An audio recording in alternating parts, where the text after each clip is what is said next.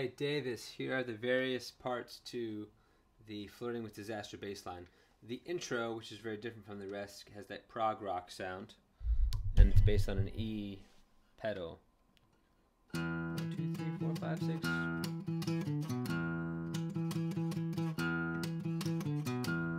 2, 3, 4, 5, 6. 1, 2, 3.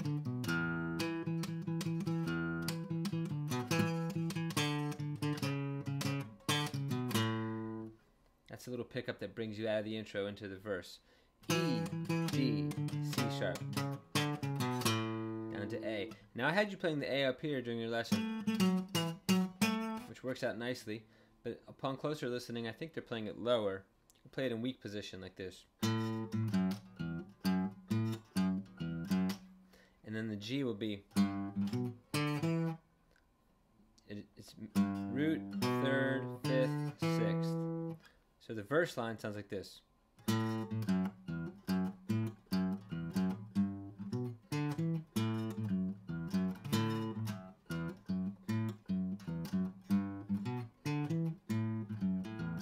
then the pre-chorus, I had you playing just the B octave with the fifth, which is correct, but he's hammering on the fifth, so E to F sharp, and then doubling the octave, so it ends up being like this.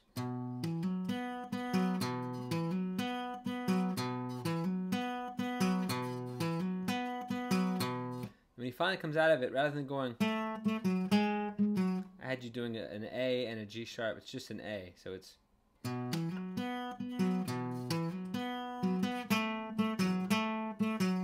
A, F sharp, A, F sharp. So the very last one goes.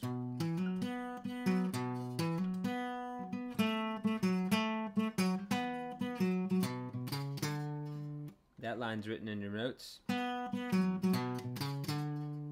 Up to the D. So again, the last time through the pre-choruses.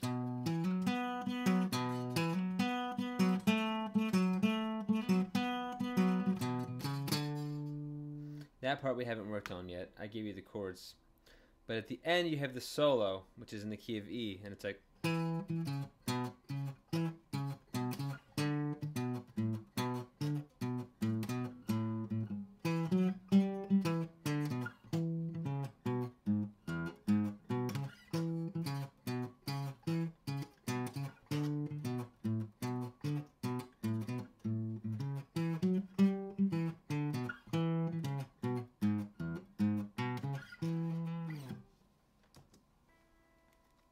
We'll do the rest next week.